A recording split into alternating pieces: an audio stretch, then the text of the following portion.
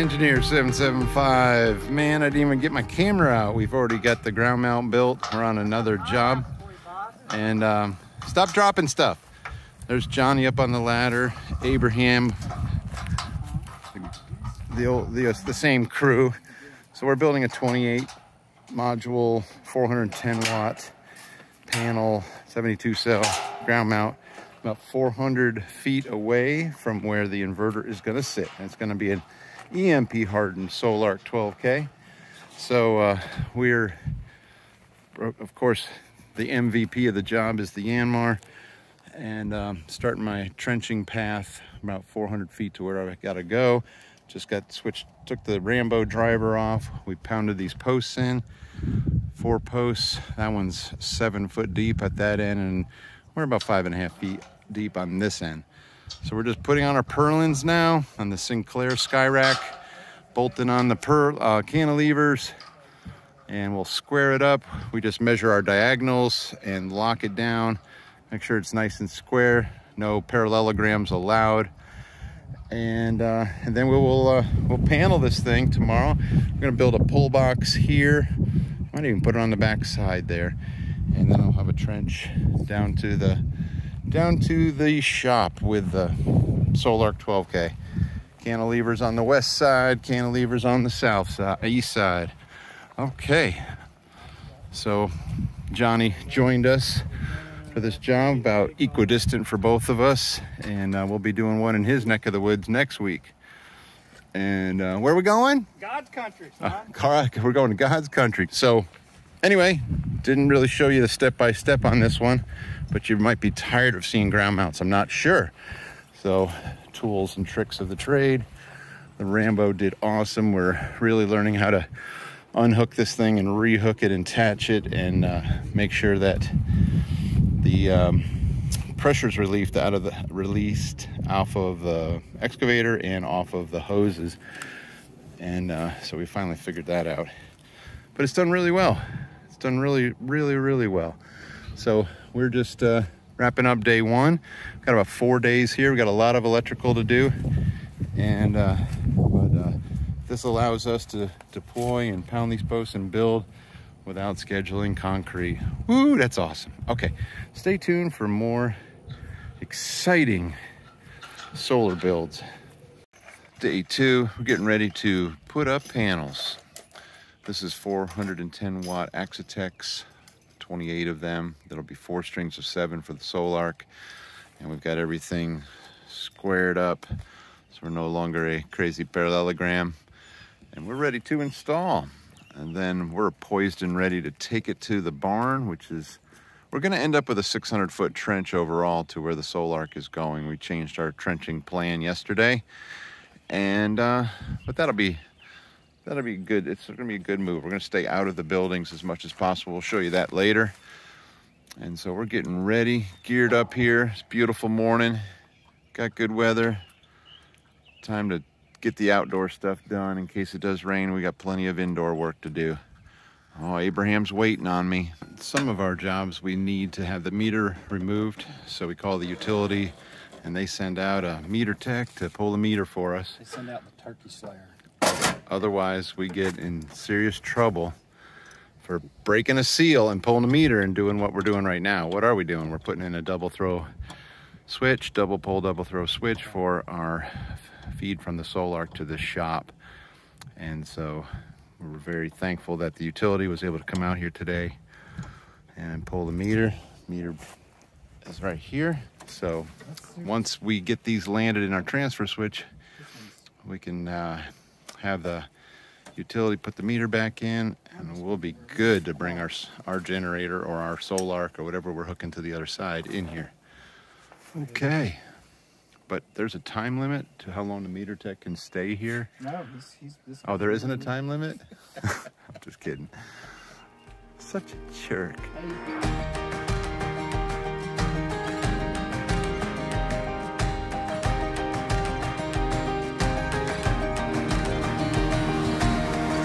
Day 3, we're just wrapping up our electrical build, getting the conduit. We're 600 feet, and I'm just cleaning up. I gotta get way down there to the first pull box, and then we'll come back and button this up. But we're sitting at 307 volts on our strings. Just got to button this up and we will be done with the ground mount. I just got to get boogie in, get this trench backfilled, tamped in. I always keep my track in the trench, keeps it tamped, so when you come back next year or whenever, you don't find the trench. We put trenching tape in there above our conduit, and so I've got to get going. Come on, little Yammer, let's get this thing done. Okay, end of day 3. We've got a transition here. This the MC cable you see will go into that IMO, and then we're going to pull our number 8 in there. That is, well, it's 520 feet away. And then we have some SER cable. We're running this, transitioning to number 6, which will go down in that 1.5 inches and feed a transfer switch on the other building. And then we have to, we got an AC disconnect within line of sight of their meter. And CT wire. This is a Cat 6 wire we ran just so he could have a router. Yamar is really warm. She's good. Did a lot of work, 520 feet and covered up. So pretty sandy here. But yeah, so we ran a bunch of pipes, and we ran this extra pipe for the homeowner who wants to possibly put a propane, do a little blacksmith shop off the edge of his existing shop. So we came up here. This is where our solar is going to transition, our first transition. We'll put some PDBs in there, power distribution blocks. And that SCR cable will transition to 6, and we'll take 6 into our transfer switch out here. It'll serve as an AC disconnect, and we'll run the shop. And then we go up from this point about 400 feet up to the solar. So I made them a little road through the woods to the solar. That's pretty much done. And then in here, just got, oh, lights are still on in here, might be in here. So we ran SCR cable after we got the meter tech to come out and pull the meter for us. And then landed that panel from the transfer switch. So won't be able to run the whole shop, but should be able to run any individual load, table saws, planers, you name it. So originally we were going to go here, but we regrouped, changed our minds. We do that a lot. This is where our mech room's going to go. This is my first ARC battery. You're going to like these ARC batteries from Zona Energy. Our wiring trough is going to come here. And so we're just going to button this up for this evening. We'll be very busy in here tomorrow. It'll be our busy room. Get the fans going and get wiring. All right. And yeah, don't forget your deodorant. See you tomorrow. Day 4, good morning. This is about to get real busy in here. We're going to put a wiring trough, Sol-Ark, GE transfer switch, ARC batteries, pull the generator feed out of this panel, bring it over into our transfer switch, and then we're going to power. We have a transfer switch we can run this panel off of either their 22 kilowatt generator or grid or Sol-Ark. And we're going to put our CTs in here, and we're going to sell back with our bidirectional breaker here. And so we've already run those conductors down into the crawl space, and they are popped up right here. So we got number 6 running over there. We've got this SER cable running. That's going to feed the shop. And then we've got our 2 solar feeds from our transition box. I'll show you that. We have so much work to do today. I called for an inspection, but we're not going to be ready, but we're going to, hopefully we'll be ready enough to pass an inspection. The customer wants us to put a plug in for a Tesla. Woof. Plug for his Tesla outlet for his son's car. And we're going to do that for them today. We just picked that up, supply house. But time to get to work. Okay, this is our first install with the ARC battery, at least the first one for me. And Abraham's putting a base on the one over here. I'm going vertical with them. And as you can see, the terminals, you have terminals on top, terminals on the bottom. We're not going to use the bottom terminals for paralleling here. Ooh. But there's options. You got lots of options. The only option they don't have is a wall mount bracket, but these are quite hefty at 150 pounds a piece. Might not want them on your wall. So, and there is this rack. We're not going to use it. We thought we might. This is a modular rack. You can go 7 high. It's got casters on the bottom, but it's in a tight space, so we're not going to use it for this job. So we've regrouped with our with the ARC battery. So this is a Sol-Ark ARC combination, 12K Sol-Ark, and 15 kilowatts of lithium storage. This is going to be a time of use. So we are actually going to use these batteries every day for 3-hour intervals, depending on when the time of year it is. I'll go more into that later. Okay, I've hooked up the ARC battery and these nice flexible bus bars for the positive and negative.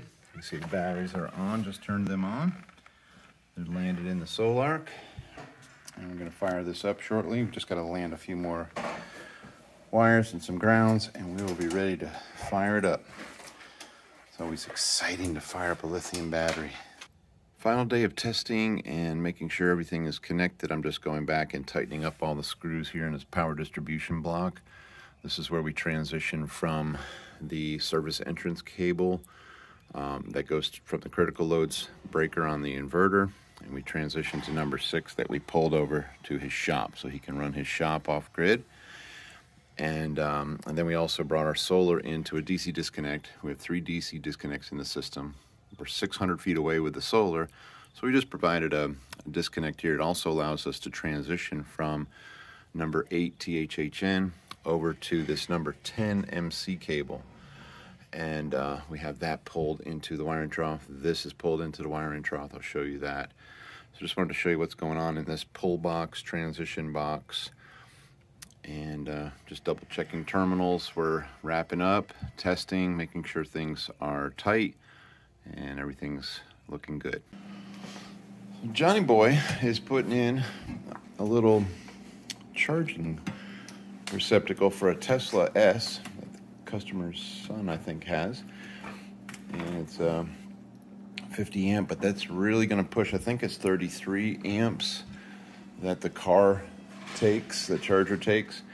So if they shut everything down but that charger, they could charge the car on solar. They'll have to manage that load though. So, but they want it in the critical loads panel, and that's what we're doing for them. So anyway, that's one of the last little things we needed to add to the system.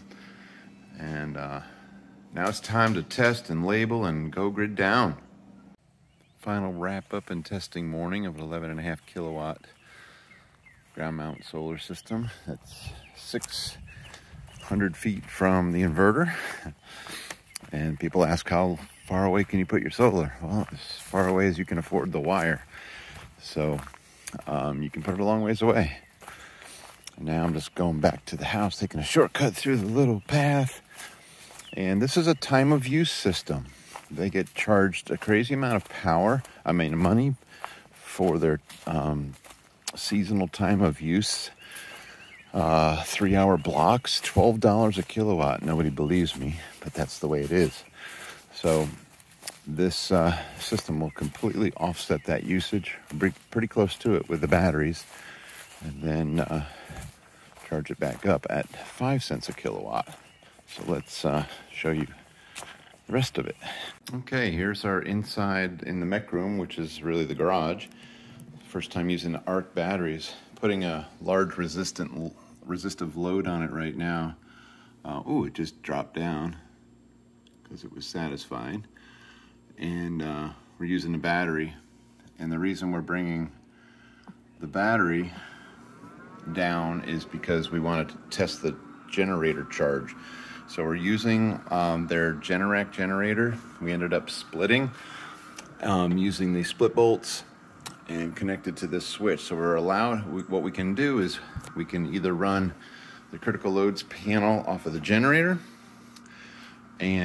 or the grid is satisfying this when the generator transfer switch hasn't met. And then we can select the Sol-Ark with this switch to run the critical loads panel. And we have another transfer switch on the other building. Anyway, I don't want to complicate it too much. We have our CTs on here, and that's measuring the current going to and from this house back to the utility. And this is our grid.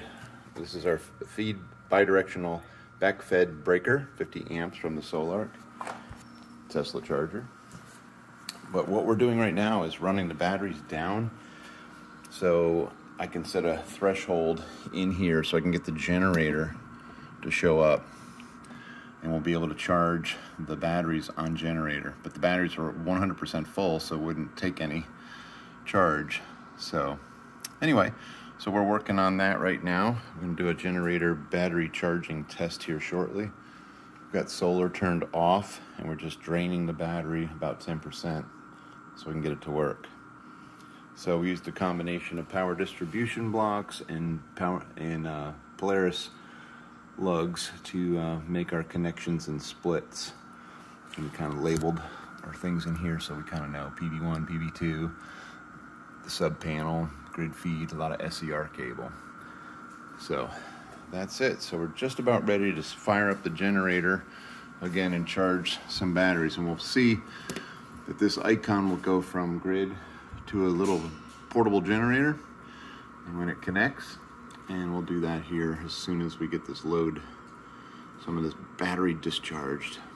So before we got here, the generator used to feed this panel, this critical loads panel. So we pulled the feeders out of this panel and we ran a loop down into the crawl space and then up into our gutter, and that hits the middle of this transfer switch. Okay, so we select between generator on the bottom and Sol-Ark on the top. The output of this switch goes to that critical loads panel that I just showed you. Okay, the power out from the Sol-Ark goes to this power distribution block. Okay, it actually splits.